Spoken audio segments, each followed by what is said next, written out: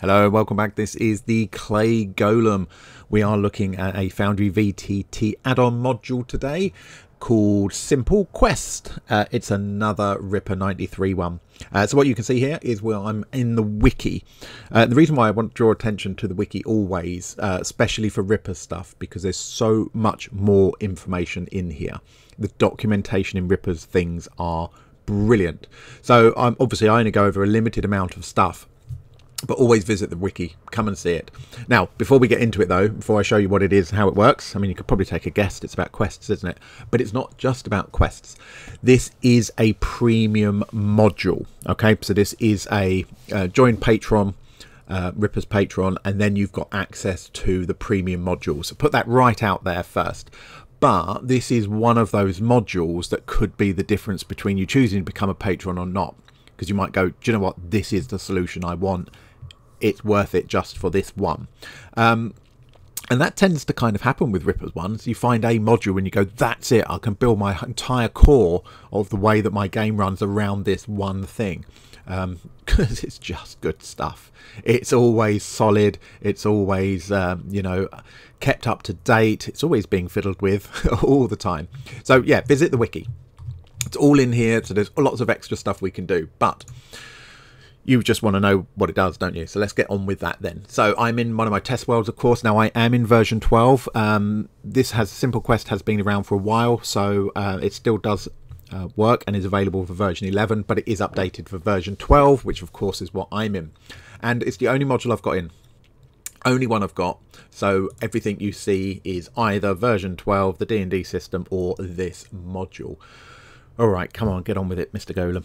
Alright, so first of all, I can press the J key like you do in, you know, most computer games and stuff, and I can bring up my quest journal. J again, it's gone. How easy is that? And I say I can, but it also works for the players as well. There is a limited amount of stuff they can see. Now, it's opened up immediately on the quest thing, but I'm not going to start there. I'm going to come over here. So across the top here, we've got quest, lore, timeline, map, my journal, meaning my journal, and then the party journal. So we've got different headings here. I've just gone over to party journal to show you. And so this is automatically a journal area where the party can keep track of their stuff. So they can add on new pages. They can add on new categories. They can edit them and they can do whatever they need to do, just like normal journals. But dear Lord, does it look nice. It's just organising a lot of those journals and stuff in a nice kind of, you know, one place in this journal thing. So on the left here, I just created a new section called Party Note. I should have said notes on people, and I've put Johnny Longlegs in there, and the players can go in and they can edit. So here you're seeing the normal standard journal thing where they can go in and edit that, but actually it shows up here. Beautiful. So they've Johnny Longlegs. They know that Johnny likes apples and potatoes, preferably in the same pie. That's all they know about Johnny Longlegs. Of course, they may or may not choose to write stuff down. Melissa Bloodstone, they've met her as well, and of course, look, we can put an image in there. Now they can put the image in there, or of course with the DM we can go in and edit that in for them. She's not very bright but willing to help, specifically useful for information about the other townsfolk, seems to know everyone. Okay, so party are like, oh yeah, if we need to know something about somebody, Melissa's the person to go and ask. So yeah, images and stuff, and they can write as much as they like just with any journals, which is perfect. All right, what about my journal then? Well, it's similar and it's going to work in the same way, but this is for me.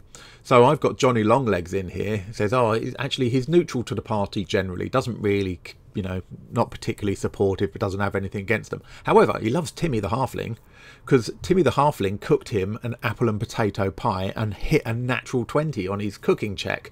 It was like, oh yeah, absolutely, best pie I've had in a very long time kind of thing. And pretty much any reasonable request that Timmy makes, Johnny Longlegs is going to say yes, and he's going to help out. Not the rest of the party necessarily, he's quite neutral to them, but he loves Timmy the Halfling. So from a DM's point of view, it's really useful to know those and remember those little notes and things like that. You know, and the rest of the party, if they're not paying attention, are like, well, hang on, why does Timmy get on so well with him? Timmy's got a terrible charisma. It's not about the charisma, it's about the food. So it's just things you can slap in there. And again, of course, editing this. It's just like any other journal. So you can insert images, you know, let's just chuck that in as an example. Boom, chuck that in there. And I've put it before the writing. But yeah, there we go. Just chuck your images in, whatever you need, you can do that. Just editing journals. So again, so it's not giving us an awful lot extra right now. It's just presenting it in a really nice way. What about the map tab then? Let's have a look at that. Again, it's nothing magic that's different from the normal journal, but dear Lord, it looks better, doesn't it?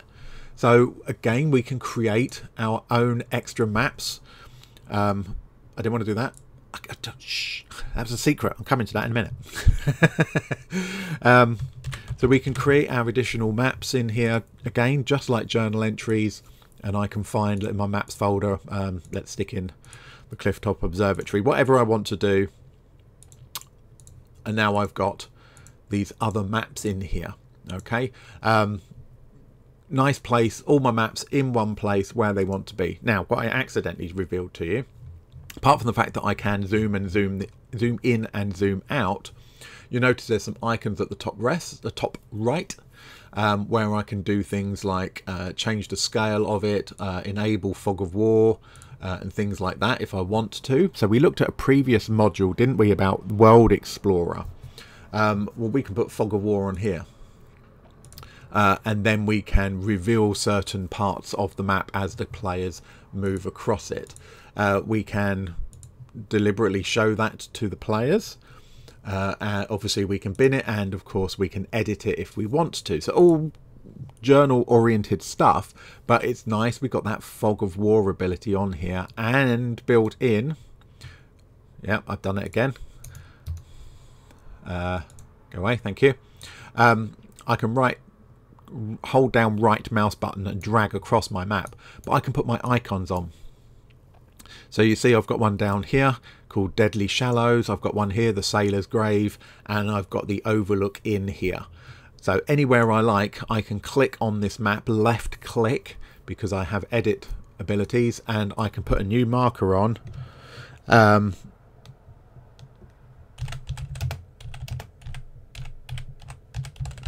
Here be monsters, and I can choose any icon I like. Note, I can also upload my own icons if I want to.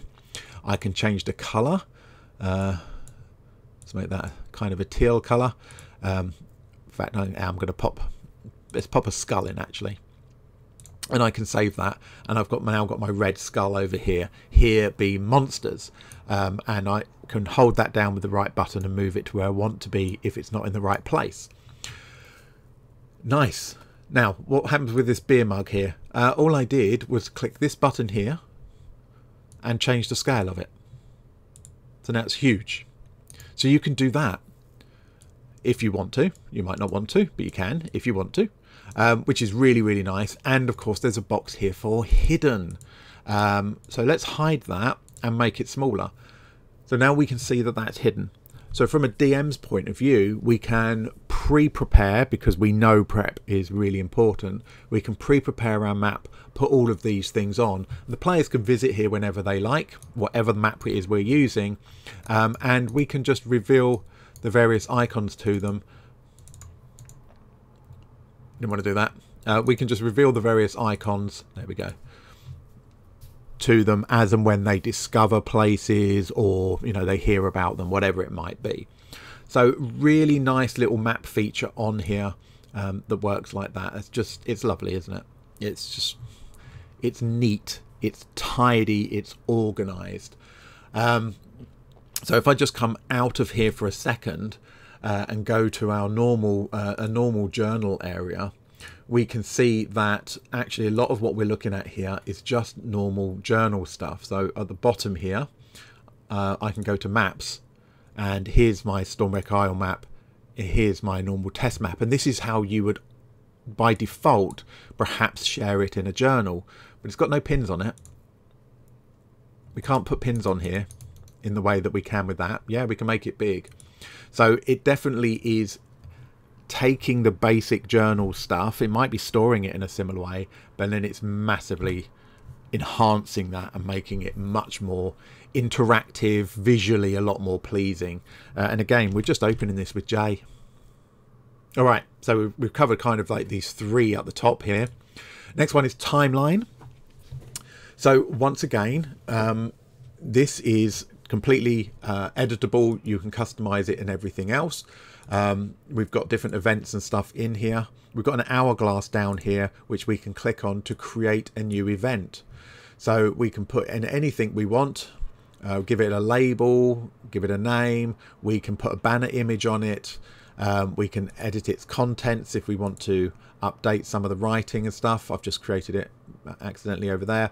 It could be an era rather than an event. So notice under event, we've got this event box. If I click era, it changes it. Apologies, I need to sneeze right in the middle of it. So professional. And then of course we've got some of these global stuff. So we can put together, and here we go, no era start found, because I didn't fill in that date. So it's going to force us to no year found. It's going to force us to do certain things to make sure it's a complete stuff. So I just created one here, the Dragon Wrath Devastation, and if I edit this, you can see I put in a Foundry logo. I put in as the banner image. I gave it, you know, start of an era, end of an era, and I've popped that all in there. And so it's given me this. So dragons ate everything except the dwarves. Ew, too chewy. All right, so this is going to build a timeline here. So depending on your setting, you may already have an extensive timeline. So if you pick something like Greyhawk or Forgotten Realms, there is already a massive extensive history that you could fill in here as a core resource. Now that's going to take an awful lot of time, and you might choose just to look it up in other sources in other places, like, you know, Forgotten Realms wikis example. But also you could copy and paste some of that stuff over to build this yourself, give access to that, especially if you're running a longer campaign. You know, you might want that information available because you know you're going to be playing in the same game world for a year, so why not have it filled out? Now, of course, if you've got a homebrew, you may not have that extensive history, but you can make some up. And of course, you can add to that history as various parties complete various important quests and things like that. So again, completely editable and customizable. You can build it all out if you want to, or if you don't. It's up to you. All right, what's next then? Next one is lore. So this is what I mean about Ripper's stuff. Is under locations there is welcome to the lore tab, and he's giving you some information on here anyway. So default, we've got locations, NPCs, organizations, history, and a bestiary as well. So that, again, it's basically on the back end, it's just journal stuff, but really nicely crafted. And I don't mean to make it sound like, oh, well, Ripper's not put much work into this one. All he's done is make it look nice. I don't, I don't mean that. I don't mean that. Things like the map pins and stuff like that, that's all extra. But from our user point of view, it's quite simple to use. It looks great. It's much easier than fiddling around with all the different journals and stuff like that, because it brings it all together. It's really, really clever. So yes, we've got a welcome to the lore tab, which tells you a bit about it. And it's quite straightforward, I think, isn't it? You know, notable NPCs, notable organisations that we can put in here. Under the bestiary, we can put things like, I put ghouls in, you know, so again, I can put an image in if I want to. I went with the default size of this image, probably should shrink it down a bit. But of course, I can edit these at any time and change stuff if I want to. Because this just opens up into that standard page. But dear Lord, it looks nice. We can move them around as well. So if you've accidentally put, you know, oh, ghouls is not supposed to be in there, it's supposed to be in organisations, it's just moved it to organisations for us, which is a little bit of an odd place for a ghoul to be, but there we go. We also have, so open for players, so we can show it to the players. Obviously we can bin it, we can duplicate it if it's something similar. We can configure permissions directly from here as well. So all players are going to inherit the default stuff, and I want to say actually all of them can see this now. Okay, all players can see. It's just changed this from being purple to being white. New lore was revealed. Ghouls. So there's a notification to those players. Just want to check, actually. Did it say that in chat? It doesn't come up chat, but it does give you that pop-up. So straight away the players know, oh, something else is available in there, and they know that they can come in. So for those who want to replicate, you know, computer game RPGs and things like that, you're seeing similarities in the way this is working. Now, even if you're not wanting to replicate that kind of computer game feel, video game feel, this is still a really nice way for the DM to organise all of their information ahead of time and then just reveal it as and when. Because clicking on this configure permissions here is really quick and easy. And one of the challenges of the default journal system is, what have I shown them? What can they see? What can't they see? Do I need to change permissions on that? Is it already done? You can see on the left hand side, they can see ghouls. It's really, really obvious what they can and can't see just from here. Now, I have in my Strahd game, as you will be aware, I've got the ownership viewer, I think it's called, for the journals, which gives me a little symbol to let me know who can see what. This is actually much easier. It requires all the setup at the beginning, of course. Will I be implementing this in the Curse of Strahd module? No, I won't, purely for the reason of I'm quite far through doing that, and I would effectively kind of have to potentially redo it. I don't know. I'll look at it. But there we go.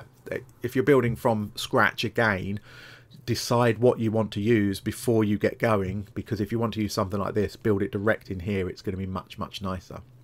All right, this is called Simple Quest, and we've not even talked about quests yet, have we? Our final tab at the top left here is quests, and again, because this is what Ripper does, he's given us a simple quest that is the instructions of how it works. So just using this as a quest, I'm not going to read out every word for you, but what you can see is getting started here. We've got some tick boxes, and we can tick these off. Did you see that little exclamation mark appear next to the quest? Because something's changed, right? And there's two objectives. For getting started, there's two objectives. This is my initial objective and a second objective. Now they're both ticked off. All of the objectives in getting started are ticked. So not only does it give me a little exclamation mark to let me know something changed, but it's put a line through getting started. So they know that that's done.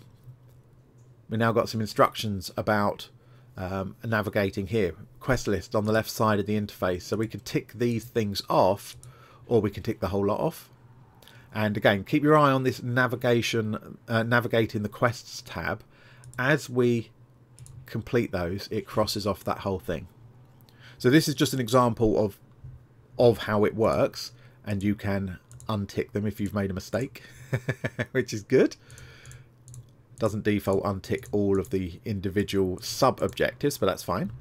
And it's automatically updated this for us. So that's great. Now again, at the top right, we've got options to open it for the players, to delete it, to duplicate it, to send it to chat, to mark the quest as updated, to basically give that, let's do that again. It's already got it on there, but we can also go in and edit it from here, and we can move it.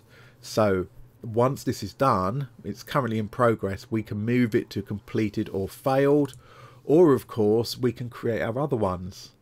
You know, it might be catastrophic failure, it might be, depending on how they complete different quests, might lead to different results in your game world. Depends how you set it up. So because I often come into these things, you know, lukewarm at best, I did come in and play with this, and I've created myself a quest just to make sure this really does work as simply as I'm expecting.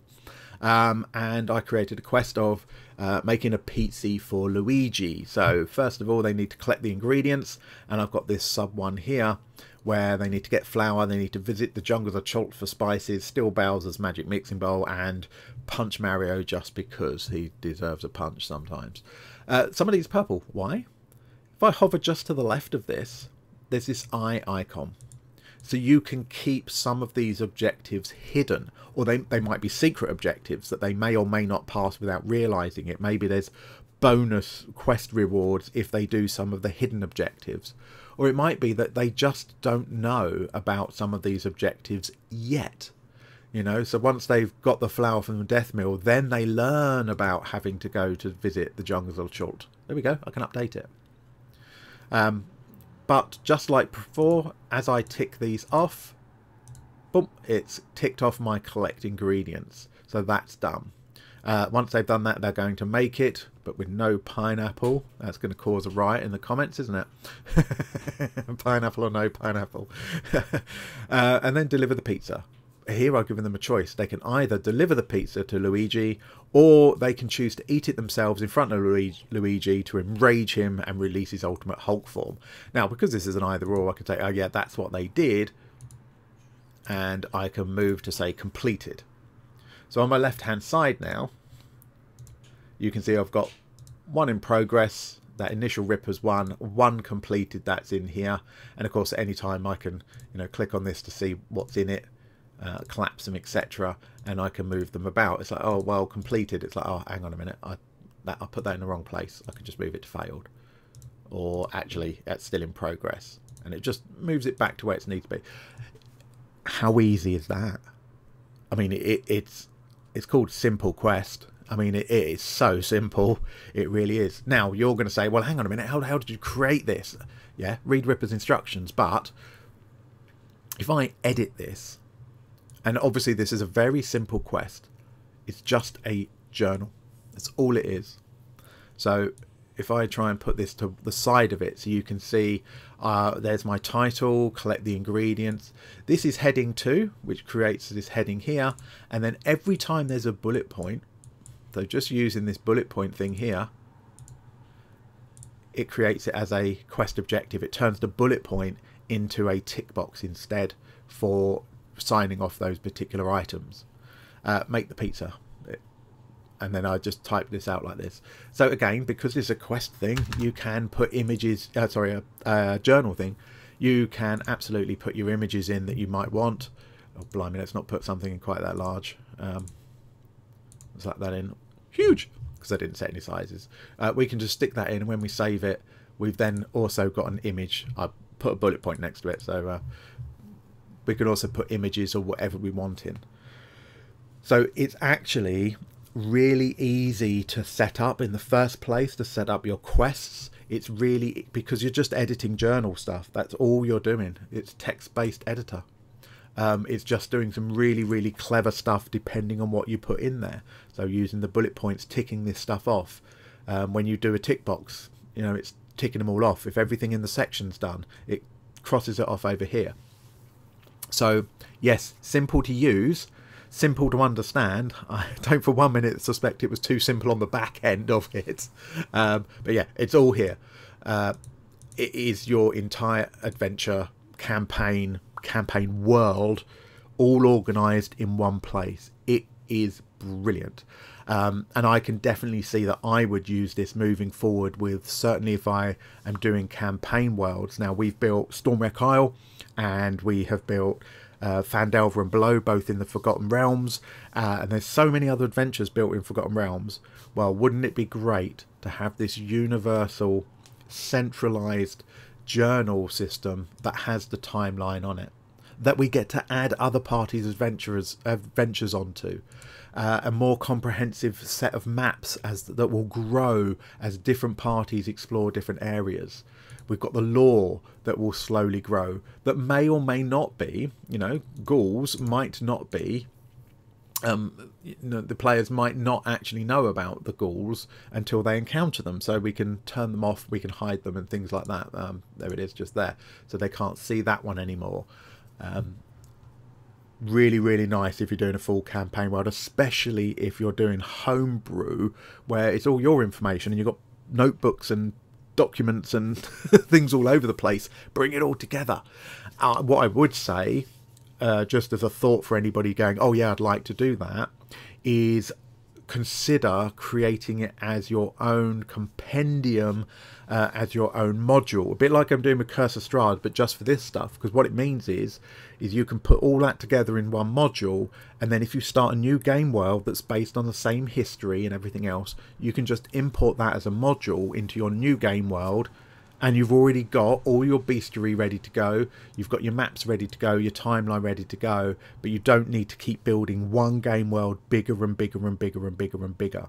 You know, end up with Phandelver, the Shattered Obelisk, the entire adventure series, and the whole Stormwreck Isle, and all of Icespire Peak, and, you know, you'll start to end up with a one huge, great big game.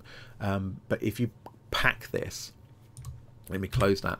If you pack it so it ends up in a compendium that you can effectively export, it means you can import it into your next game world and retain all of that information. So, a couple of summaries then.